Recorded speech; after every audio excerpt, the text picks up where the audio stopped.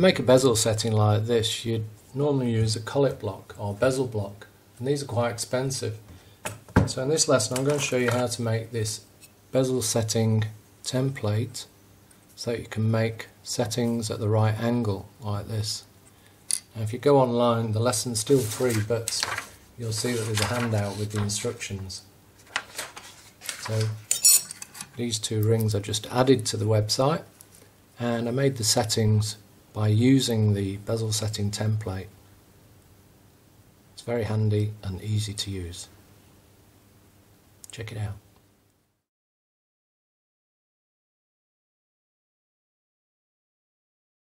I'm going to show you how to make this bezel setting template, and this is made for a 17-degree setting. 17 degrees is determined by this square line here and these angle lines here.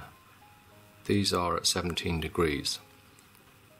Most settings in the jewellery industry are at that angle.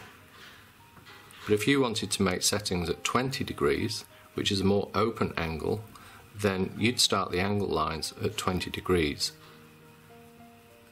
Included with the lesson is the instruction sheet. Check it out. I'm using a piece of brass to make the template. It can be copper if you want. The thickness doesn't matter, but make sure that you've cleaned one face and it's perfectly square. On the long side, measure off 5mm and scribe a line.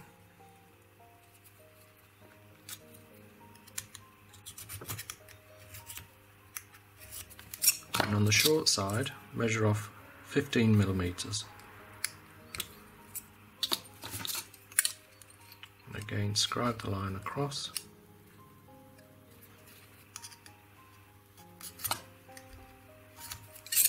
Now we're going to centre punch the cross mark there.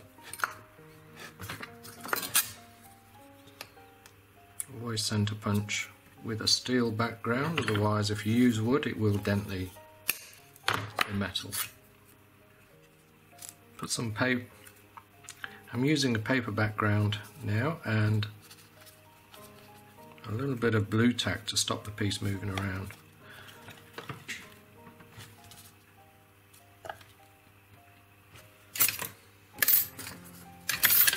Now with your protractor,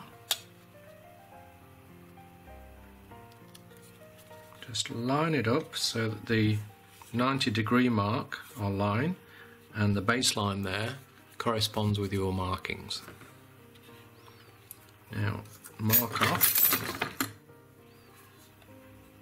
10, 15, 17 degrees from the 90-degree mark, and then on the other side 10, 15, 17 degrees from the other side.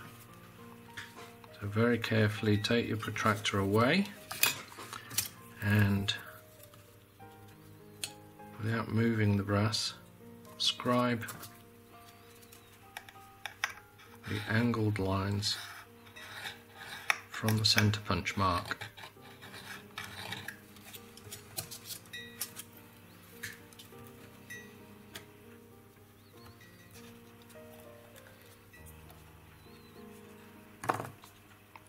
Take my time to line it up properly.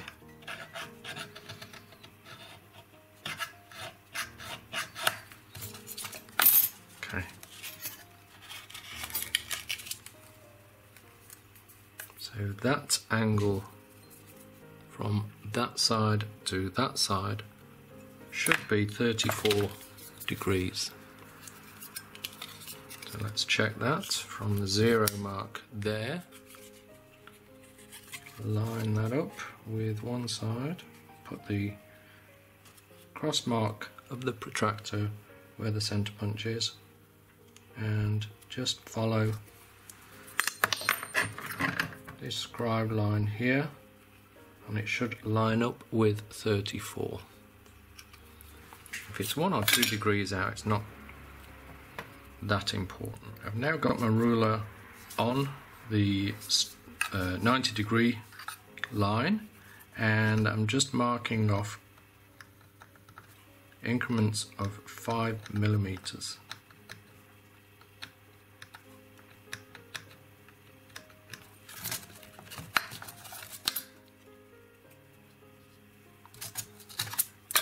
Now,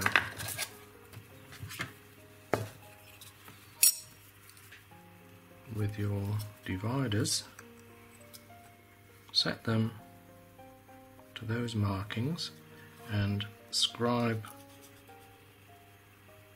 from the end line to the baseline. Open the dividers up to meet the other marking, and again scribe across nice and deep. Go all the way until you've done all 6 arcs.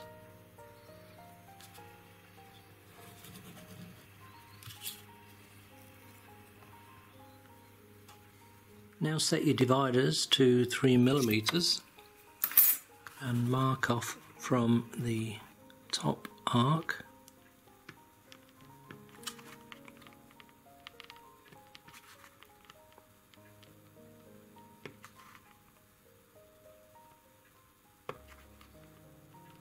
all the way to the angled line.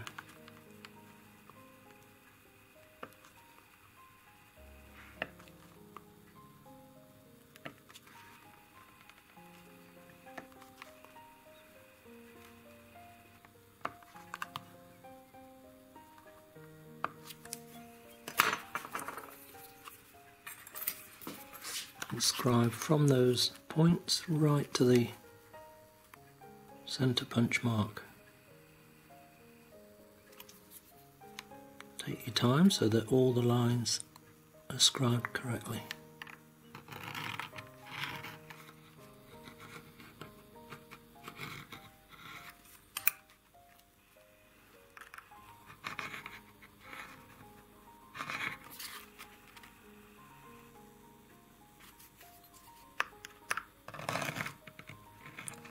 This template is not only good for round settings of any size, but you can also use it for shape settings.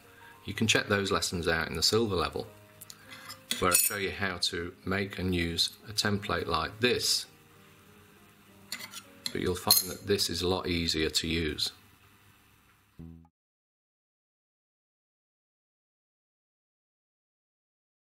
this project I'm using a 6.5mm round CZ, and I'm going to be using my bezel setting template to make the setting, because I can't assume that everyone's got a collet block, and once you learn this method you'll see how easy it is.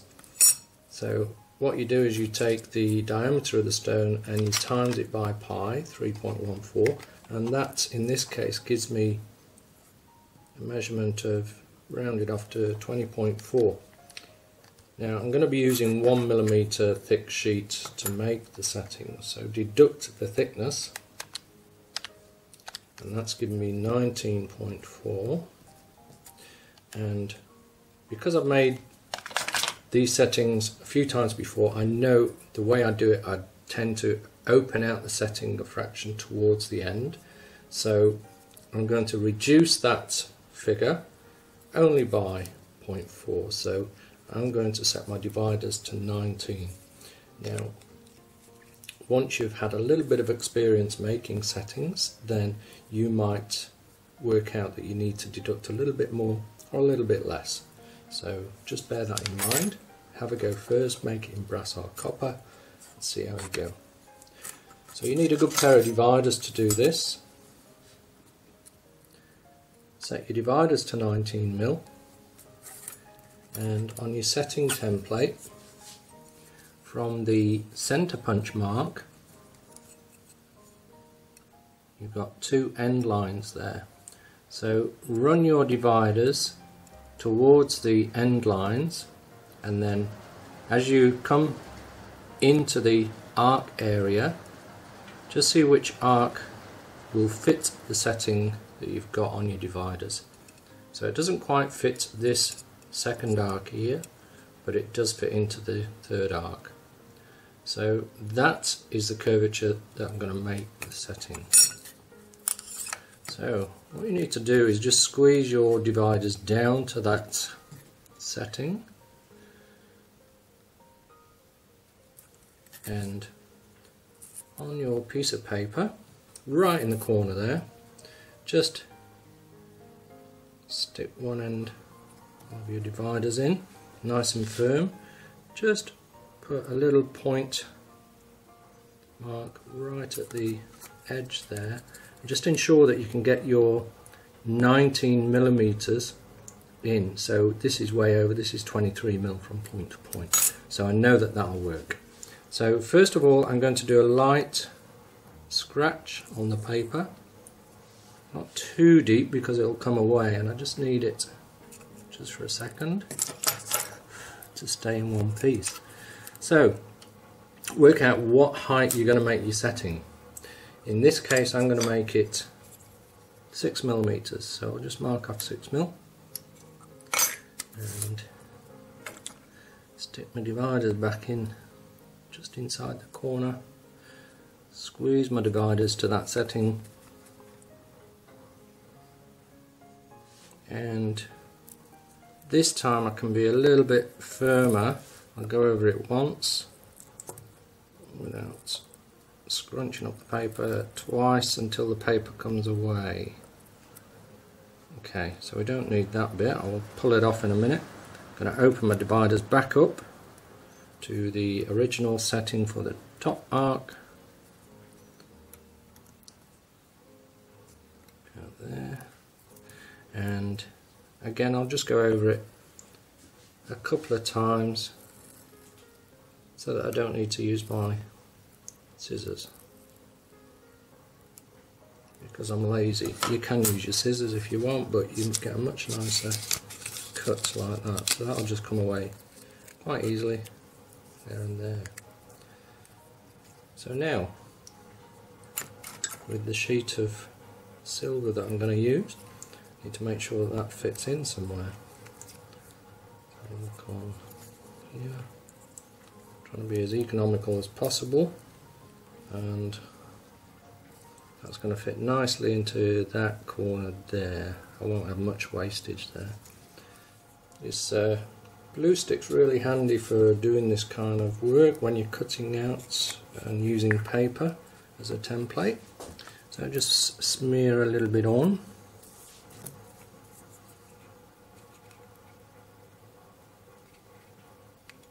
And just roll it around to make sure it's on the paper properly. There we go, get it right into the corner.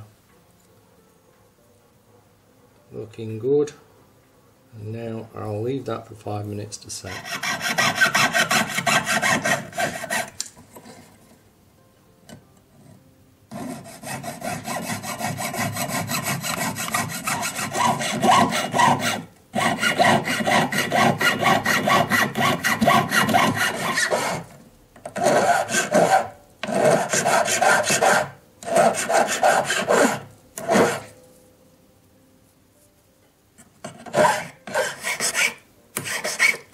Now before we form the setting, we need to anneal it and remove the paper. So the paper will just burn off when you anneal it.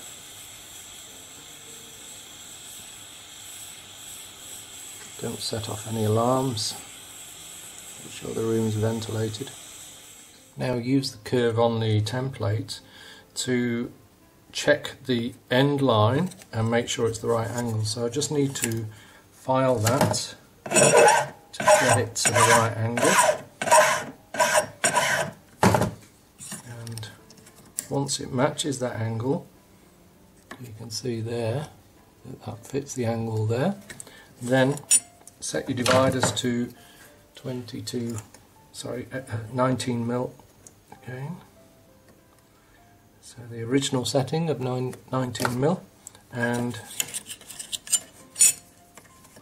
put one point on the very corner, and then mark at the 19mm point. So that looks correct there. Line it up again and just have a look at where that marking comes to on your template. So it's just between these two marks here. Now I like to use a scalpel for doing my marking because I can keep it dead straight and use the back of the scalpel to line it up properly. So what I'm doing is I'm putting it right across the silver strip and getting the scalpel line right on the centre punch mark there. So once I've got that, I can just dig it in a little bit, I'll drag it back. So that angle there is the correct angle and it's the correct length as well. So just to save time, I'm going to snip that off just a little bit over using my side cutters, and I can just file it up to the line. Before we form it, I'm just going to file a slight angle on the ends there, because when the two ends come together, they meet up at a slight angle. They don't meet up straight, so we just need to file a very slight angle so that when it comes together we'll have no gaps.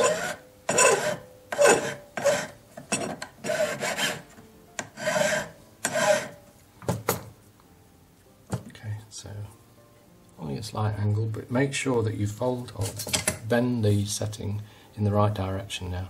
So I've got the angle going inwards like that, and to bend it use a good sturdy pair of round nose pliers like so, and just grip the strip right at the end, right at the very end, as close to the end as possible, at the same angle as you filed it. So whatever you do, don't try and bend it like that, you've got to get it right on the end at the right angle. And once you've done that, grip and push with your thumb just to get a nice curve on the end. Turn it around and do the same on the other side, so don't go too far. There again, gripping pretty tight, right angle, right there, so now it is, and push it around, try and get it nice and curved at the end. So I'll turn my pliers around because it looked a bit straight there, as you can see, so turn around and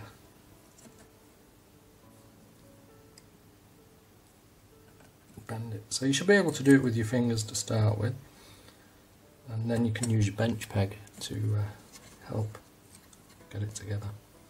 Now you can see that they're not going to meet right, so just keep watching that. I need to bend this one down so that it lines up with the other side. You can just see that there. So I'm going to push it into my bench peg. So now it's more lined up. Once you've done this a couple of times, it becomes easier. You can see I've got the fat part of my pliers where the top of the setting will be, and I'm just squeezing it onto the side of my bench peg.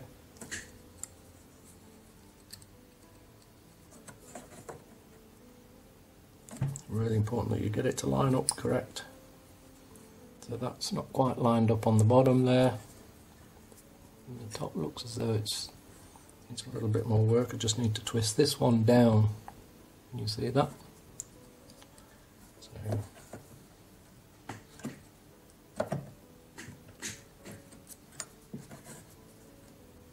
now it's lined up a bit better. Just twist this one up. You can use your parallel pliers if you need to. And then if I twist it like that, now use my nylon pliers to squeeze it together. If you haven't got nylon pliers, you can use your chain nose pliers. You will cause a few tool marks, but if the metal is thick enough to start with, you can just file it out. Now what you're not going to be able to do when you're doing this is get the joint together tight enough to solder without doing a little bit of a crafty move when we're doing the solder, because you can't cross the ends over and put tension in as you would with a shank. So you can see the angle of the ends works quite well, but there's a bit of a gap, so what I'm going to do is to just get that a little bit tighter.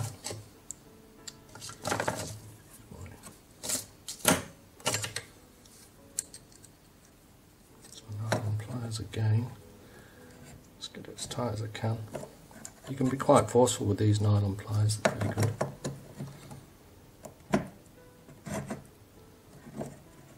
Okay, that's lined up now, you can see there and there. And now I'm just going to run through once with my saw blade, and that cleans the joint and makes it perfect, so when it comes together there'll be no gaps whatsoever. So now I'm going to flux that, and I'm going to show you how to close that gap up. So I've got a little snippet of hard solder. I'll pick it up with my solder pick. You can place it on with your brush beforehand if you prefer. I like to just do it this way. I just find it a lot easier to put it right in the right spot. So look, the solder's run, but it's not sealed that joint. So the way to do it is to use spring-loaded solder tweezers like this and just grip it on the edge there, and I'm looking directly at the joint there, and I'm at the correct angle. I'm going to squeeze, just move it along, that's it. Just going to squeeze the setting onto the solder mat as I reheat it up, and as it becomes red hot it softens enough for that gap to close right up. Okay, if you go too hard you will collapse the setting, so just find the right tension. So that's now sealed that joint perfectly. Whatever you do, and a lot of students learn the hard way, when you're soldering you never use your tweezers, spring-loaded tweezers like this, because it will collapse. That tension stays right through the heating process and it'll just fall apart. So I see that disaster quite often. So these are for holding work like that, and not like that. So that's where it's sat now on the setting, and I like a stone to sit around about 1/3 of the way into the thickness, so I think that's going to work really well. So and the reason that I like the stone to sit that way is it makes it a lot easier for bezel setting. So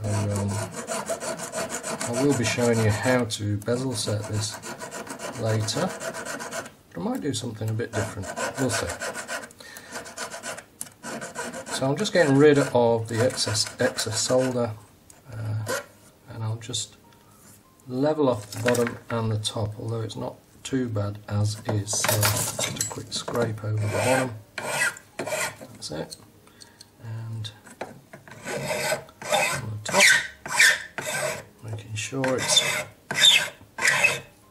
nice and parallel so you can see that. And you'll also see, I'll just show you with the setting, even before we start doing the fine tuning with the doming block, that when you lay it across the template, these angles here, which represent 17 degrees from the access point, you'll see that it's perfect. It works really, really well, this method. So let's do some final forming now. So some of my courses can be a little bit restrictive for online students if you haven't got all the gear, and this is one of my favourite tools. It's a collet block. I use it pretty much all the time when I'm making solitaires and a lot of the other projects in the silver level training program. But doing it this way, as long as you've got a doming block, you'll be able to take up those solitaire lessons, no problem. And most hobby jewellers and professional jewellers have a doming block. It's one of the first things you should get. So now with my doming punches. I've got a selection here that I'm going to work with. The first thing I'm going to do is just a slightly smaller one. There we go. I'll just make the bottom of the setting round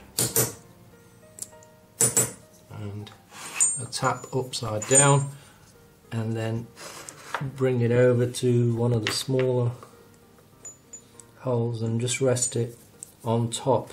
It's not going inside, it's just on top, and that's just to protect the bottom of the punch if it breaks through and hits the block.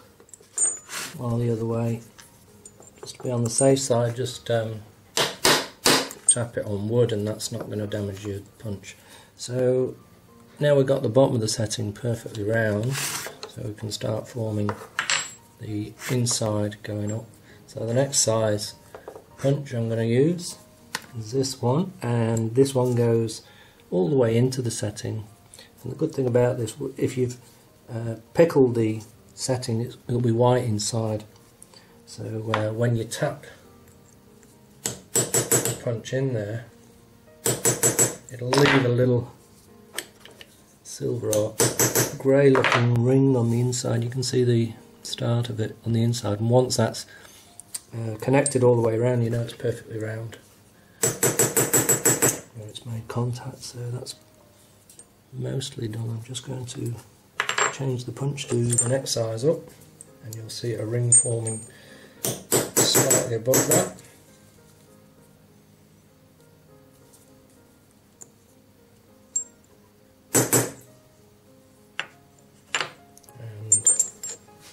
This is the last one I will use, and you can see it's just on the inside edge of the setting. I don't want to flare it out too much. That looks about right. And if I did flare it out too much, all you do is you turn it upside down, put it into one of the doming holes, make sure you tap it dead square on, and that'll just squeeze it in a little bit. So you need your stone just to check where it's at. And the same deal for the bottom of the setting. If you haven't got it perfectly round, then just tap it in one of the holes that isn't going to contact the outside of the setting, otherwise you're going to mark it. And if you're a little bit concerned about not striking it square on, then put a hammer on top and then tap the other end of the hammer, and that will ensure that it is tapped at the right angle.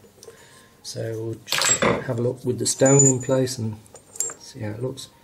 Now, because I squeezed it in a little bit, it's a bit tight, which is good, because I haven't got perfect contact on the inside, so I can work the punches up through the setting again, being a little bit firmer and making sure that I get those marks on the inside. Swapping from one punch to the other.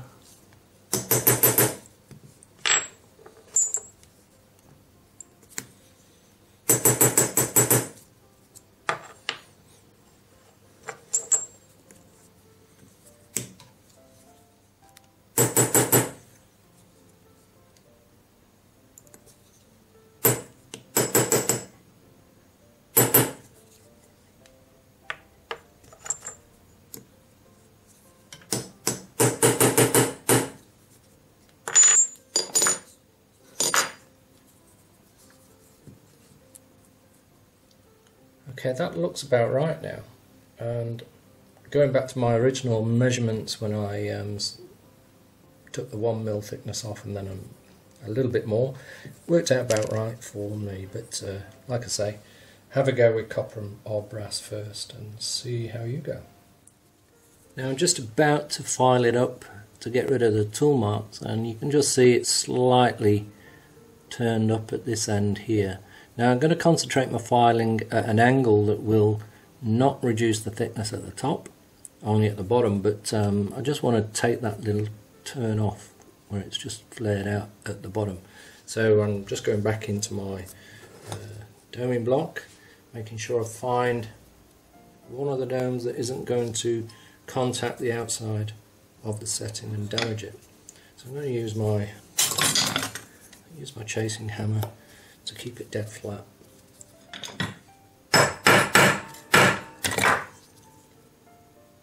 There we go, that's taken that turned edge in a little bit. I can work it a fraction more and we'll be about right then.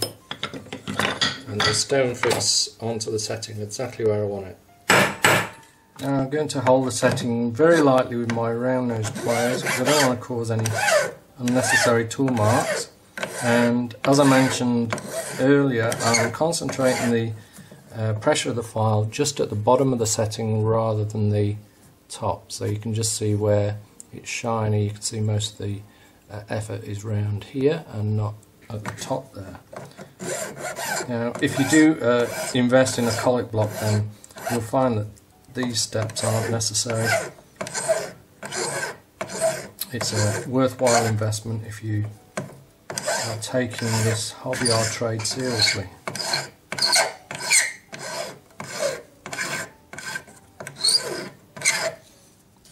And now emery finish it, ready for the next stage of the project.